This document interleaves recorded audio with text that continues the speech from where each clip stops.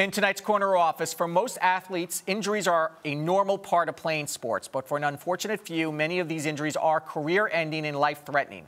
RepliCel is one company that's working on technology to treat ailments by treating your cells. It's called regenerative cell therapy, a new medical treatment being developed to treat ailments such as chronic tendinitis, suffered by many athletes, of course. David Hall is the CEO of RepliCel, a Canadian company, and is here to talk about it. David, welcome to New York, and thank you so much for coming by. Andrew. My pleasure. So, for years we've been hearing about the promise of using one's own cells to help cure various ailments. How close are we getting to that being a reality? Well, in the case of the program that we're following, actually quite close. And I expect that we can get an approval for treating chronic tendinosis within 3 years. How does that work? It's very simple. We take a fibroblast cell that's isolated from a biopsy at the back of the scalp. We replicate it into the millions, and then we, under ultrasound imaging, direct those cells back into the area of the tendon damage.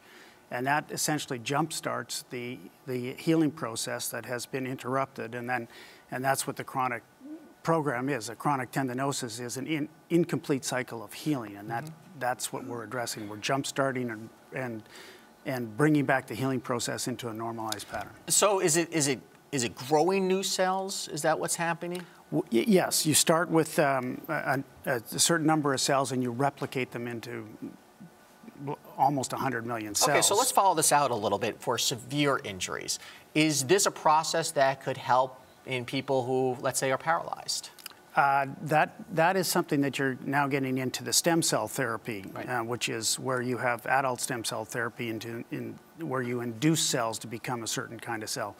Our treatment is simply addressing a cellular deficit in a chronic injury, such as tendinosis, where we'll also go into ligaments and fascias and other repetitive stress injuries that many athletes have. You and I have. Veterans coming back have chronic tendinosis. There's a huge market of people that are essentially crippled, if you will, by the pain involved. How long does the therapy take in the treatment, for example? It takes us about 5 to 6 weeks to replicate the cells. The cells are returned under ultrasound directly into the area of damage, and it takes about 6 months to bring the patient back to full functionality and to... A permanent solution? And it is a permanent solution, unless the patient goes in and re-injures himself. Yeah.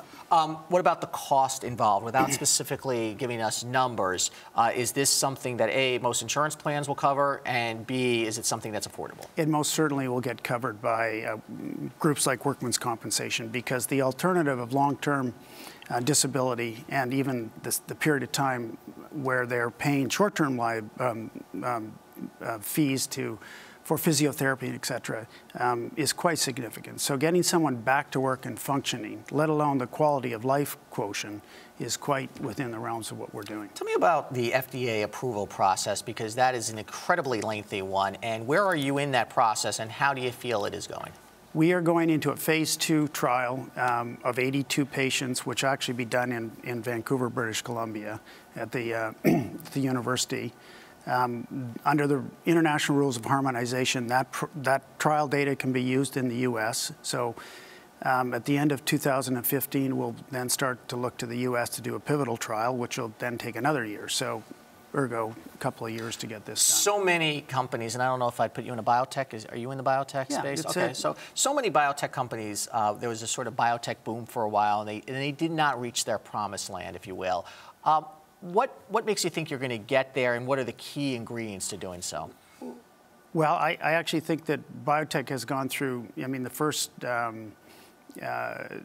wave was sort of beginning in the 70s and into the 90s with recombinant proteins. There's many profitable companies then. And then you went into the genomics level, and now we're going into the regenerative medicine wave. And it does take a long time.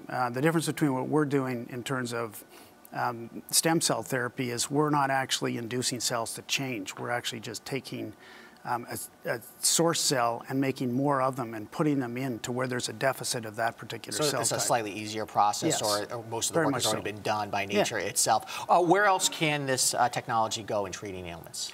Well, we have a phase 1 trial that we're planning for later this year for treating wrinkles or sun-damaged skin. We have a phase 2 trial, which we'll also begin in 2014 for treating pattern baldness. Okay, well, that's certainly good news. In the case of the Fibroblast platform, there are other indications that we will be bringing along that are related to deficits of fibroblasts. Okay, finally, we have 30 seconds. How did you get involved? We always like to ask people taking on new challenges. I started in the biotech business in the late 1990s with a company called Angiotech, where we actually put microscopic amounts of chemotherapeutic on a stent, which we licensed to a company called Boston Scientific. And once in the business, and just became hooked. And you know, I think that it's a noble cause to be trying to find solutions for patients that are crippled and in pain. So I quite enjoy that aspect of it. David Hall, continued luck. Thank you very much, the CEO of RepliCel. Thank you very much, Andrew. Later this week, sophisticated attacks on the power grids in Silicon Valley, leaving companies powerless and investigators baffled. Could this be part of a larger plan? We'll explore the problem Friday here on Arise Exchange. I'm Andrew Schmertz. Good evening, everyone.